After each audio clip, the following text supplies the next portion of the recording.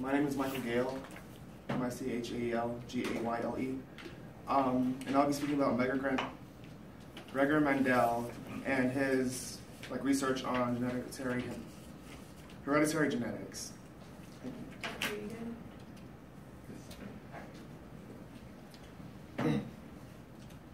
So here we have Gregor Mendel, and he was a researcher and gardener that he pretty much researched and did experiments with pea plants in order to find the fundamental laws that we use in hereditary genetics today. He was born July 20th in 1822 in Heisendorf, a German-speaking family in Heisendorf, which was a part of the Austrian Empire, but is now known as Hinsi in the Czech Republic today. He was born to a family of farmers who had owned their farm for about 130 years, as quoted from Angela Johnson in her TED Talks. While in elementary school, around that age, he was inspired by one of his teachers to pursue science.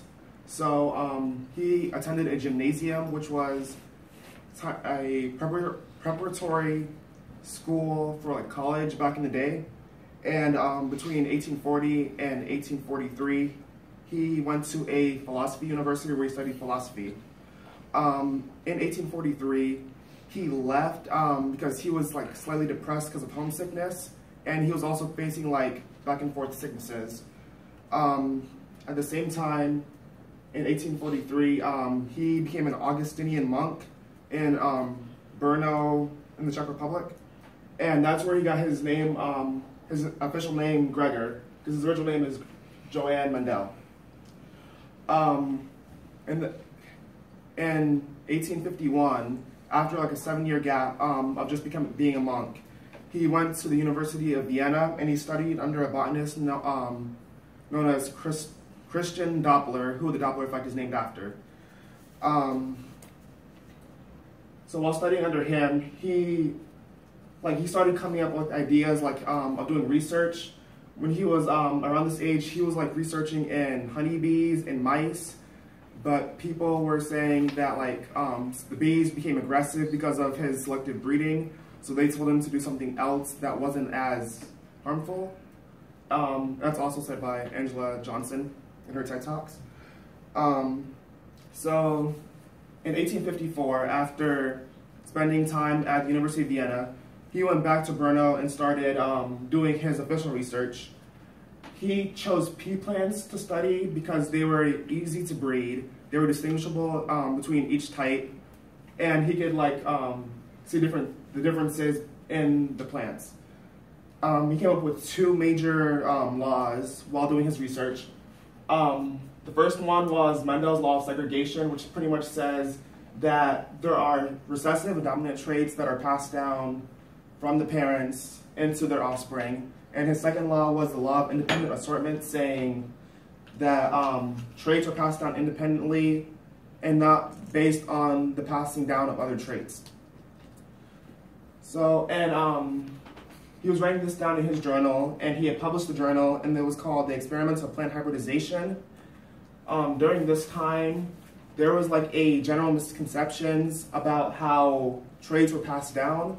So his research was able to falsify those claims, but no one really believed him at the time because he didn't have a lot of other scientists backing his work. So throughout his lifetime, he wasn't really recognized for all his research until after he died. So afterwards, after doing his research, he became an abbat, which is a higher title within the monastery in Brno. And unfortunately, due to his declining health and his responsibilities with the church, he wasn't able to focus on his research as much. So he just kind of stopped after these 2 major laws that he founded.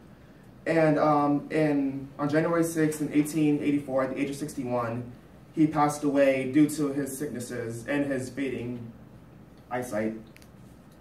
So at the time, his research was still largely unknown. He wasn't really heard of at the time. It wasn't until mid-1900s when other scientists started doing similar research to his that they were able to validate his claims, and they gave him credit. They named his two laws, the law of segregation and law of independent assortment, the Mendel laws. And thanks to Mendel and his research, like they are now like the fundamentals of hereditary genetics, and he was dubbed the father of modern genetics. Thank you.